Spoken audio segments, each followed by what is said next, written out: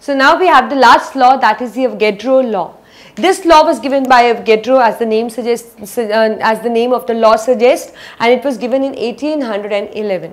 This law actually states that equal volume of gases. Again, this law is obeyed only by the gases, and it says that if the volume of the gases are equal volume of gases at same condition of temperature and pressure. Again, like in the Gay-Lussac's law, it was there that we should have the same condition of temperature and pressure. The same thing is here, that we need the same condition of temperature and pressure.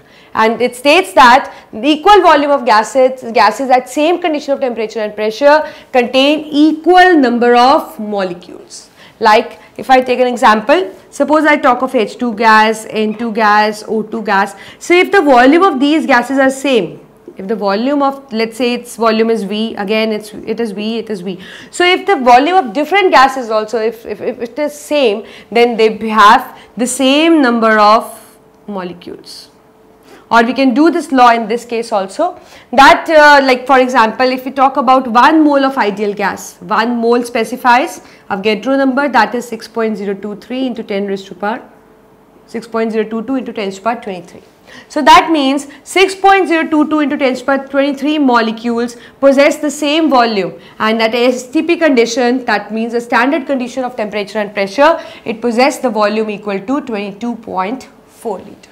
So this is what this law states, that irrespective of the nature of the gas, if the volume of the gas is same, then obviously if the conditions of temperature and pressure are same, then it is going to possess the same number of molecules. Or we can say same number of molecules of different gases occupy the same volume. As we saw that 1 mole of ideal gas at STP condition occupy volume equal to 22.4 liter. So that means it is irrespective of the nature of the gas, whether it is O2, N2 or H2, we are just talking of the volume, we are relating the volume and the number of the molecules. So this is what is the Avogadro law.